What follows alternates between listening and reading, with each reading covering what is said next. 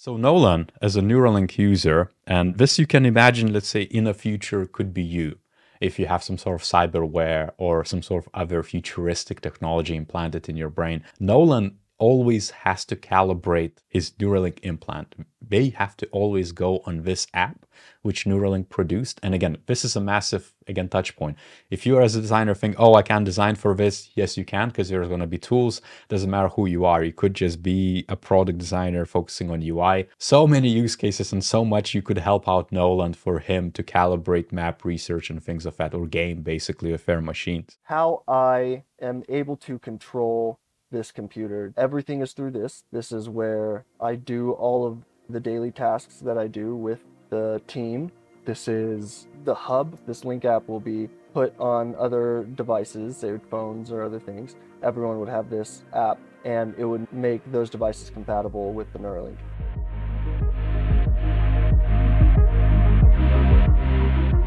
For every action you, as a user, as a human, you plan to do something, you think about it, you execute it, and then you observe as a last bit, basically. Imagine if a scenario is that you work at a desk and you decide to listen to music. You might use a lot of interfaces. You might use a desk, you might use a mouse, you might use a keyboard, you might use the OS kernel and GUI or what you see on a screen. You might use some sort of apps, might use a screen, a table, maybe even a mug. It's an interface. Like everything is a product with an interface, basically. And there is literally thousands of touch points around you at any given point, even as you watch this video.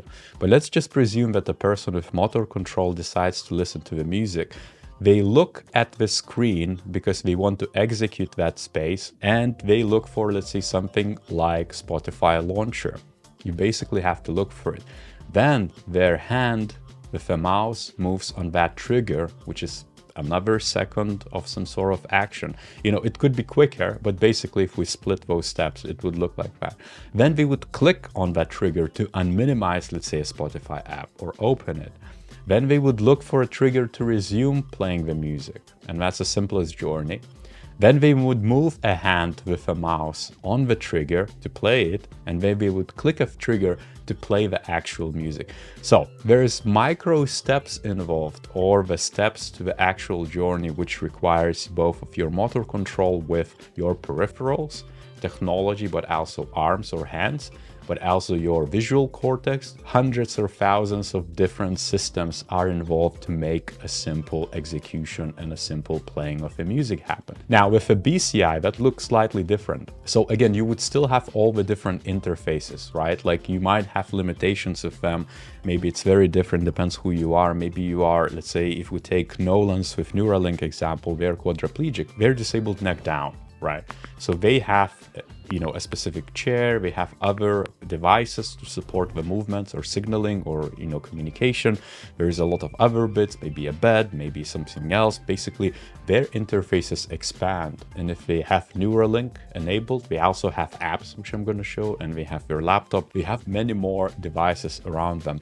The challenge here is going to be a simplification as well. If, let's say, you're a designer in a BCI field, you're going to need to consider exactly how to simplify all of that and who is your user. Because to make it accessible, you're going to need to expand the systems and the touch points. But to make it good, you're also going to need to simplify and so forth. So there's going to be a balancing act between the affordances and feedback and the interaction touch points. And then the even bigger challenge is going to be how to make it more commercial so absolutely anyone could use it. Anyhow, but the journey would be still the same. You would plan, you execute, and then you observe. The steps though would be different. You work at the desk, let's say, or maybe in your bed, decide to listen to the music.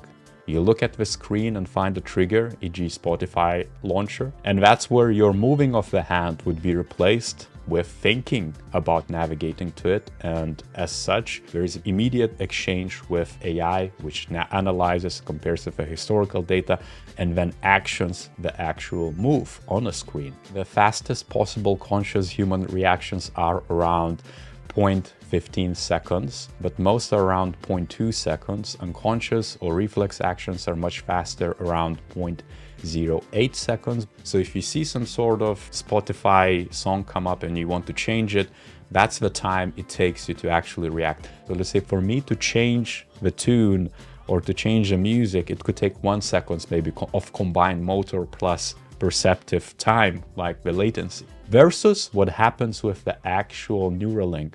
That would So be you'll sick. be able to play shooters like Call of Duty. Yeah, that brings up another thing. Like, I basically have an aimbot in my head. So, yeah, so That's That's a big one. crazy. they'll probably have like different leagues for people like me, because it's just not fair.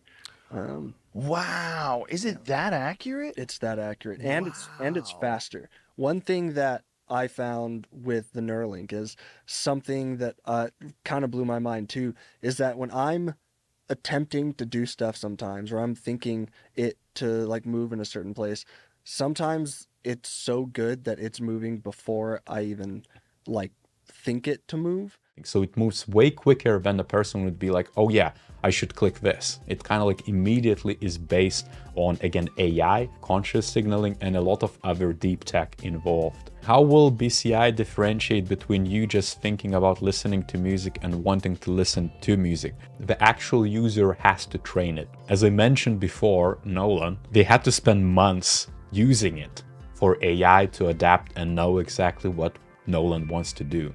And that's the beauty of AI, and where it has the most value. And I cannot just overemphasize this enough. That's where the actual use cases are, where you have so many unstructured signals of me wanting to do X, Y, Z, and then doing it over time with a pool of historical data of millions of failed or successful answers or things which I want to do.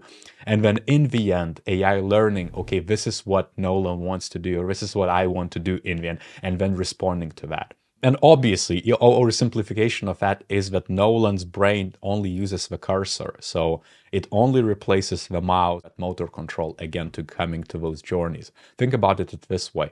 It's another way to interact with the cursor for Matthew now. Nagel was paralyzed from the neck down after being stabbed several years ago, but technology gave him hope. He was one of 4 testing Braingate, a new technology where a chip is implanted in the brain that picks up electrical impulses. A computer then interprets those impulses as actions. Here's Matthew playing a computer game. He's not using a mouse or a joystick, rather he's thinking of where to move the paddle. All thoughts are electrical impulses, and after extensive research and testing, a computer has been trained to decode those impulses and create the corresponding action. Perfect example of what we discussed, and probably answers Alien's question of like, how do you differentiate? It doesn't really differentiate. You just train enough and do enough repetitions as a user. Now, I wanted to bring this up too, because the Braingate was done in 2004, so 2 decades ago. Now, this is super invasive because, as you can see, the actual electrodes still stick out from the head. So it obviously restricts the actual user. You still need even more touch points, more of those interfaces around you to kind of maintain and be careful of. That's how the big of the delta is between this state and what the Neuralink did. And I think it's fascinating case because you just realize exactly what the steps were to actually get to this in the last Let me century. just flip the camera on so you can see what Nolan's been doing. Yeah. Let me come over here. Do you want to explain a little bit what's going on here? Yeah, I love playing chess, and so this is one of the things that y'all have enabled me to do, something that I wasn't able to really do much the last few years. My right hand, left, right, forward, back, and from there, I think it just became intuitive for me to start imagining the cursor moving. It was like using the force on a cursor, and I could get it to move wherever I wanted, just stare somewhere in the screen, and it would move where I wanted it to. I mean, my mind is blown, but you know, I can just imagine what they feel and how their mind exploded with the possibilities of what they are now able to do. So many use cases and so much you could help out Nolan for him to calibrate map research and things of that, or game basically with their machines. Link app is how I am able to control this computer. Everything is through this. This is where I do all of the daily tasks that I do with the team. This is the hub for everything. I imagine this is how, for the future, when implants are in more people, or just with me, I guess, this Link app will be put on other devices, say phones or other things. Everyone would have this app, and it would make those devices compatible with the Neuralink. So right here, these are like all the devices that this is connected to, that the Neuralink is connected to. This is Eve, my implant, which I named. You can see clear indicator that the actual implant is connected. So there is always a feedback for them to know that, you know, everything is good. You can also see the battery life, which obviously Nolan is responsible for as a user to charge in their day, in their journey, so that it's always up. I think the personalization here is also pretty cool, because obviously even Nolan said themselves that he did name it Eve, which kind of sparks that ownership for him to take care of it, to not drop the research, to actually train on it, calibrate it, basically use it daily, because it's his Eve implant. Basically, it belongs to him, it's part of him. It kind of has to be like his Tamagotchi. And I think that probably is not done consciously by Neuralink team, but if I would be a UX designer on there, that's my thinking why I would have added that. So kudos to the actual product team from Neuralink, because they obviously maybe inadvertently added it. They maybe didn't even know about it. Other two things are the chargers for my implant. This is the calibrate section. This is what I'm talking about, because every time Nolan has to use it, he has to go and calibrate the Neuralink. Obviously, because of a lot of physical factors, you know, the brain waves change, the signals change. There is a massive scarification as well in the brain, because it's healing. It's basically trying to obviously reject the things which don't belong there. Something that I do in order to give me control of the cursor. Basically, it's the process of the Link app learning what my brain signals, like learning to map my brain signals and like keyboard control. So I would go into the calibration, I would do that, and then I would get the control that I have right now with the cursor. That started out, basically version 1 was a lot different than where it's at now. That's really important too. He knows that he's part of a research team and every version is improving with him. In fact, I think in this video shortly you're gonna see that they created some apps specifically for his interactions, which we're obviously gonna use for people going forward. So because Nolan is number 1 test subject or, you know, participant, more people who are gonna come in obviously gonna use the tools which they designed for Nolan. And what did they use? Obviously, they did some agile product design and development, a lot of user research, consistent engagement with the actual person, with a human being, to understand what they need, not just what they want, but what they need, and then giving them applets and add-ons and so forth. And at this point, I'm able to do it basically completely on my own.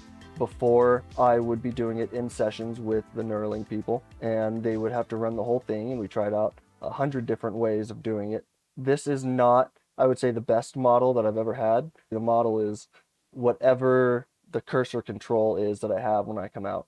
It will update throughout the process, and it'll be a lot better with more time. And I think it's great that he kind of mentions it, so he doesn't just gloss over it. Hey, I got that implant in 6 hours and I was capable to do all of this. Like, he obviously stresses it enough. And I'm sorry, I'm putting the user researcher's hat and kind of taking it in. Like, if I would have been doing interview right now, I would be making so many notes that, okay, this was like a big demand for the user. He literally spent months daily trying to work with it, to change that model, as he mentioned. This is not a version 1 of it. And the longer I stay in, generally the better it'll become. So I can stay in there for 30 minutes, an hour or more if I wanted to.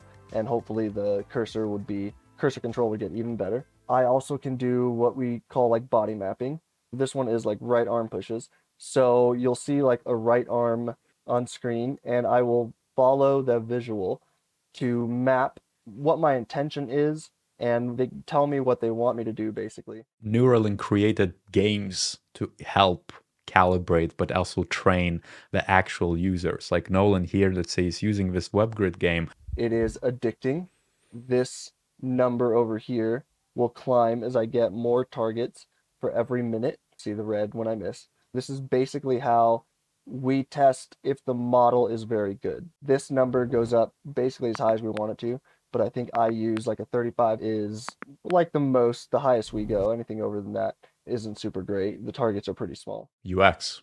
right? The area of a touch has to be big enough because otherwise he might miss. And his quote too is that sometimes it moves even before he decides to move, and intentionally so, because you don't have to go through those motor control loops and latency and everything in between. It's kind of like he thinks just, I should move there, and it's already there, basically. For UX, I see a great future since all the interactions are changing. If you're focusing just on apps or digital products ahead of you, still there's going to be so many use cases where your skills are required. It might be hardware, it could be digital, it could be software, it could be all in between. It should excite you, because your information architecture skills, your research skills, the empathy, understanding user psychology, how do you research with a person like Nolan, how do you express and ideate of how to solve those tiny problems for him is a massive one. If he can move the cursor and activate it, he can basically do everything you could do on your phone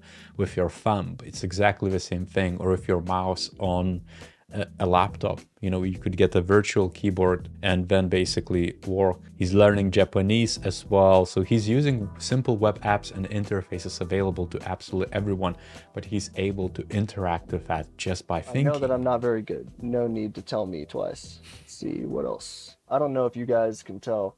My cursor control is not as fast as I would want it to be. It's kind of not as smooth as I would want it to be. So there are a couple things I can do. One is this mixer, which they've given me control of.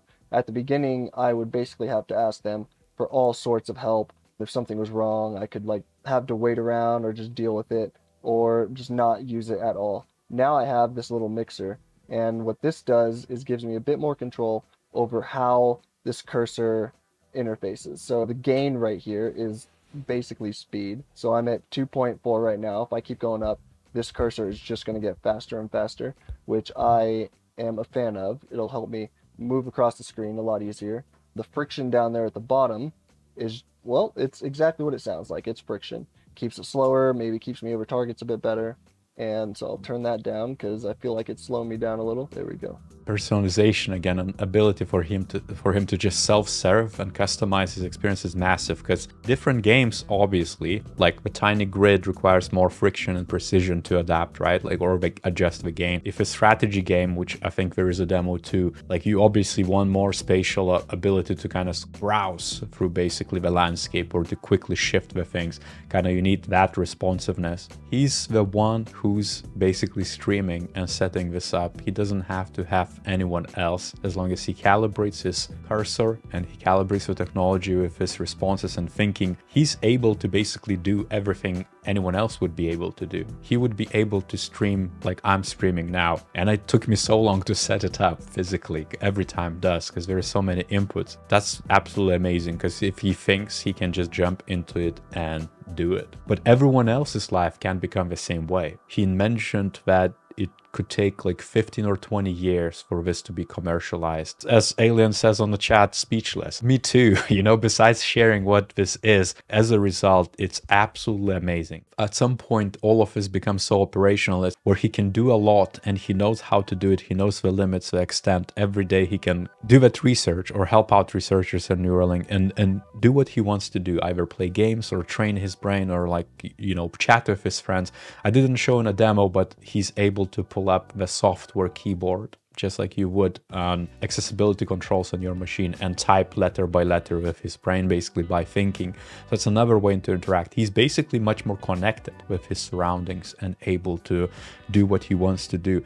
But there is obviously another side to the coin, which is that there is effective hardware decline phase, or something I would call effective hardware decline phase. But hardware, not that Neuralink is becoming worse over time, it's that the biology is limiting this. And this is going to be a massive challenge for anyone, because you as a UXer or human experience designer of sorts or producer, you need to consider that there is a half-life to this.